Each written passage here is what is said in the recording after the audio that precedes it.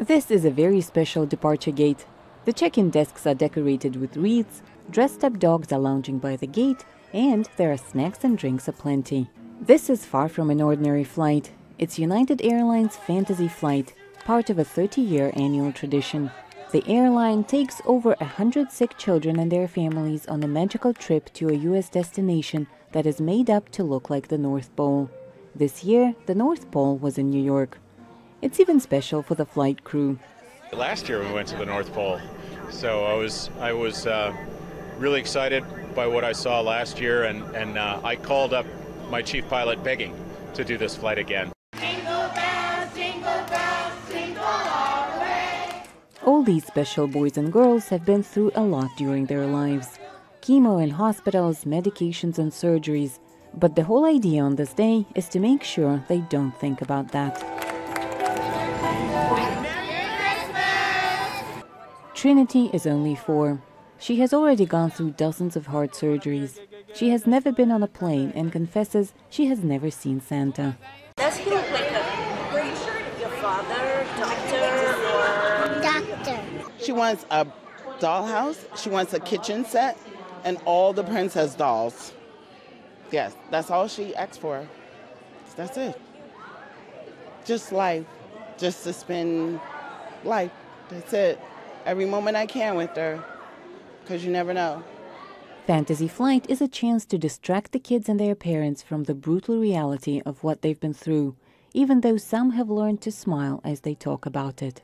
It was really a form of cancer that didn't really present with many symptoms, just a simple sinus infection that, had us in a hospital it had us with the doctor, it wasn't going away. And then, we pushed a little bit more, and then we found out that, what it is we needed to do. And, together as a family, we've been pushing through. What is your biggest dream ever?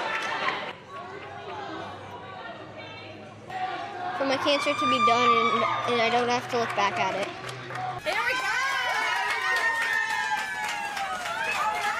For a whole hour, the plane circled over Christmas in New York as kids listened to songs and poems and were made to believe that Santa and miracles do exist and are waiting for them at the North Pole. As they arrived at the gate, nothing gave away it was New York for a little while. Dispatchers and airline employees all turned into snowmen, gingerbread people, and cartoon characters. The greeting made everyone, even adults, speechless.